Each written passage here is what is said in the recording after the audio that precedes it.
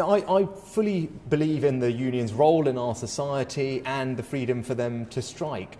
But I also believe that that should be balanced with the right of ordinary working people to go about their lives free from significant disruption. And that's why we're going to bring forward new laws in common with countries like France, Italy, Spain and others that ensure that we have minimum levels of safety in critical areas like fire, like ambulance, so that even when strikes are going on, you know that your health will be protected. I think that's entirely reasonable, and that's what our new laws will do. What we've said is we want to have a grown-up, honest conversation with all union leaders about what is responsible, what is reasonable and what is affordable for our country when it comes to pay. We think that those conversations should happen. That's why we've invited everyone in to have those talks on Monday, and I'm hopeful that those talks can be constructive and we can find a way through this.